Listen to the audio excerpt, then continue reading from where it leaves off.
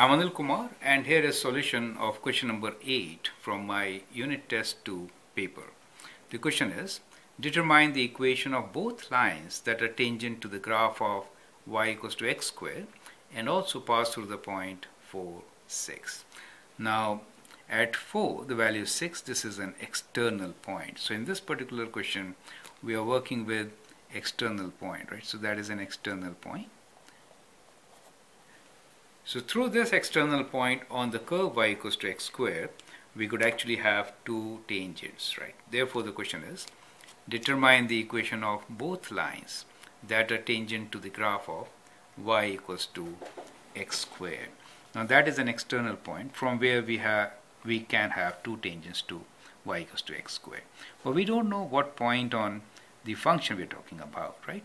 So what we'll say is, let the point be a. So if x value is a, so we say let the point on y equals to x squared be a. If x value is a, then y value will be a squared, correct? So at that point, we'll find the slope of the tangent line. So we say slope of tangent line, so slope m at x equals to a is what? So we'll say y dash, right? So y dash gives us a slope. For x squared, that'll be 2x. Now y dash at x equals to a will be 2a, correct? So 2a is the slope of tangent line at a point a on this particular function. But since this tangent line also passes through the point 4 and 6, we can also say that the slope m between the points, so we'll find slope m between 2 points, that is where one point is 4, 6 given to us, which is this point, and the other point we'll call that as q for the time being, as a and a square, right? So what is the slope between these 2 points? We can say that the slope is y2 minus y1 over x2 minus x1, right? So in this case, y2, let us say, is a squared. So a squared minus 6 divided by a minus 4. So that becomes the slope of any tangent line from point 4, 6 to a general point on the function, right? So this is the concept. Now we know this slope should be equals to 2a for the same tangent line, right? So equate these slopes. So we have 2a equals to a squared minus 6 divided by a minus 4. So let's cross multiply. We have 2a times a minus 4 equals to a squared minus 6. That is 2a squared minus 8a. We'll bring all the terms together. Minus a squared plus 6 equals to 0.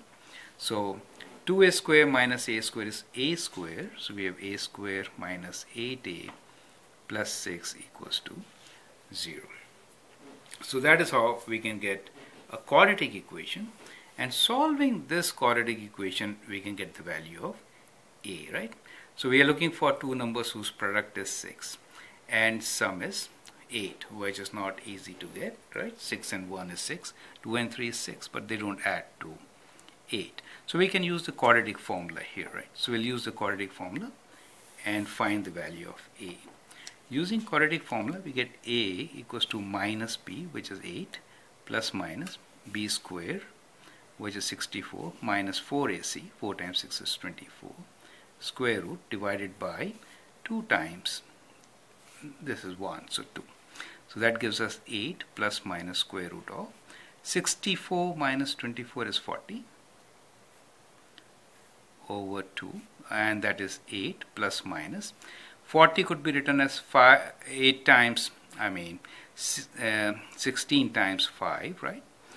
40 could be written as 8 times, so 40 square root, we could write this as 4 times 10, so that could be one thing. So 4 is 2 square root, so we get 2 square root 10, okay, divided by 2. That can help us, right? So we get 4 plus minus square root of 10. So the 2 points are where the value of a is 4 plus 10 or it is 4 minus 10. Do you see that? So we get two values of a. So a is equals to either 4 plus square root of 10, or it is equals to 4 minus square root of 10. Correct? So now what we can do is we can find the slope at these 2 points. We know that the slope is 2 times the value of a. So we have two different equations.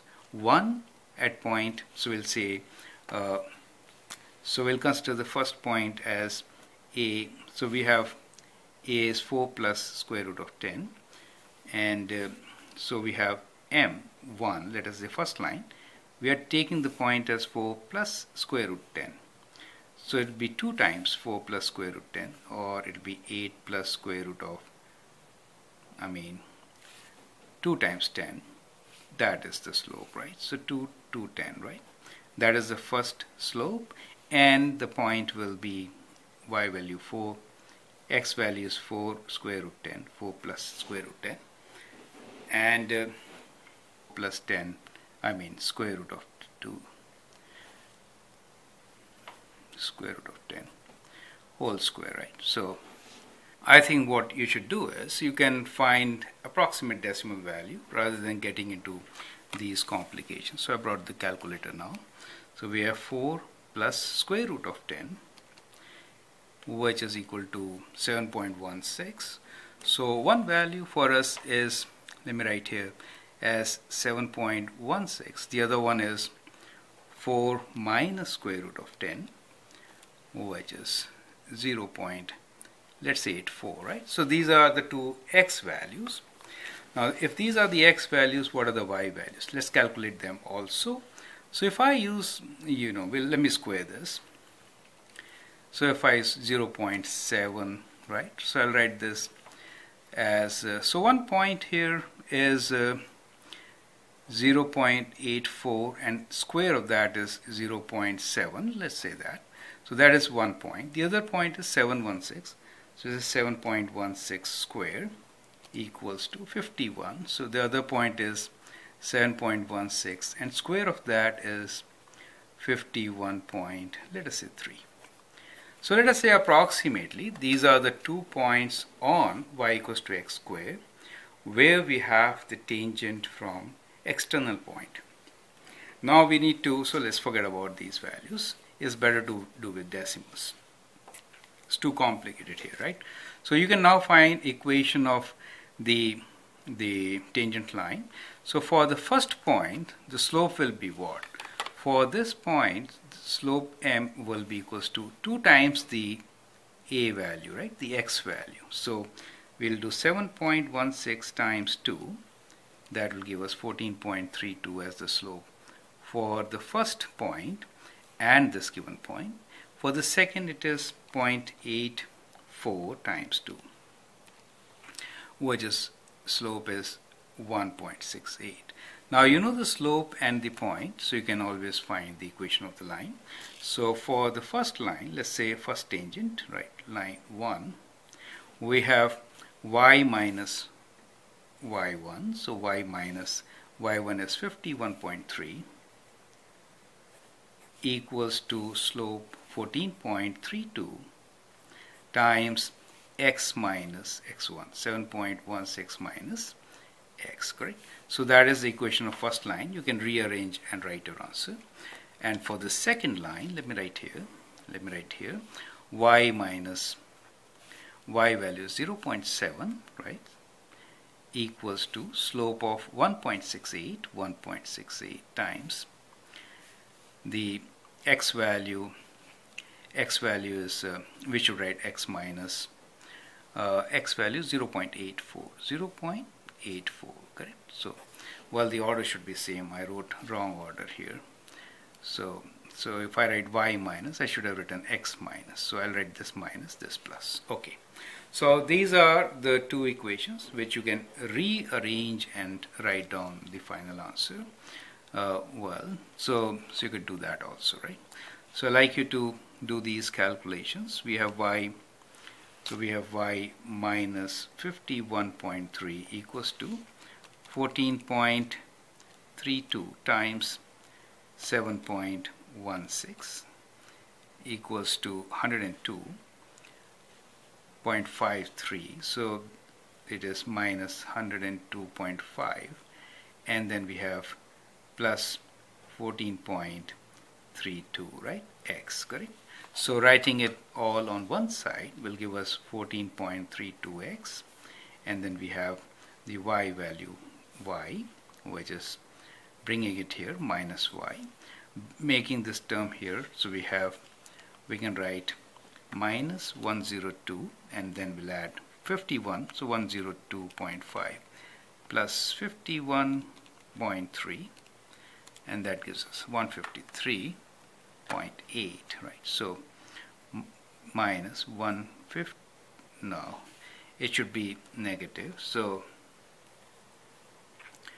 it is minus 10, I'm sorry, it is minus 102.5 plus 51.3, that gives you minus 51.2. So it is minus 51.2 equals to 0. So this is your first equation. The second equation you could write from here, which is y minus 0.7. So we have 1.68x will bring y on this side, minus y, and let's multiply 1.68 by 0.84. So that is 1.4, and that is negative 1.4, and then we'll add 0.7 equals to 0. So which is 1.68x minus y, and that is 0.7 minus 0.7 equals to 0. So, well, you may work on these equations, but I think you got the steps to do the equation right. So what we do here is we find general equation by finding the derivative, and then take a point a square and find slope between these 2 points, equate the 2 slopes to find the point itself. Now in this particular case it was too complicated, we got kind of that number, so it's easier to do it in decimals and then continue, and we use the formula. You could find equation line using either you could use y equals to mx plus b, or points y minus y1 equals to m times x minus x1, right? Either way, so we use that formula to find the equation. You could find equation in any of these forms. I hope that helps. Thank you.